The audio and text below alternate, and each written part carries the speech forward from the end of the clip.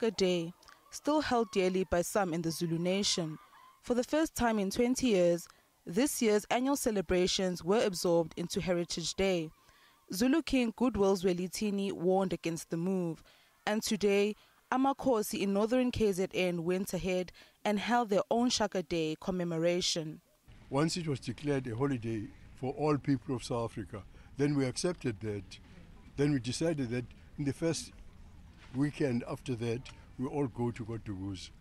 I think that personally, it is in the interest of social cohesion in the country that we should leave the things as they are and celebrate as we have done a day afterwards at KwaDukuza.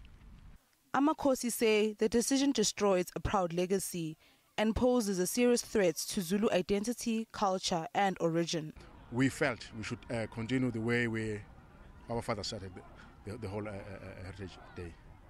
There's no any negative attitude towards what is happening at KwaDukuza. The King Shaka Steering Committee says celebrations will continue every year. Sports news coming up next. Stay with us.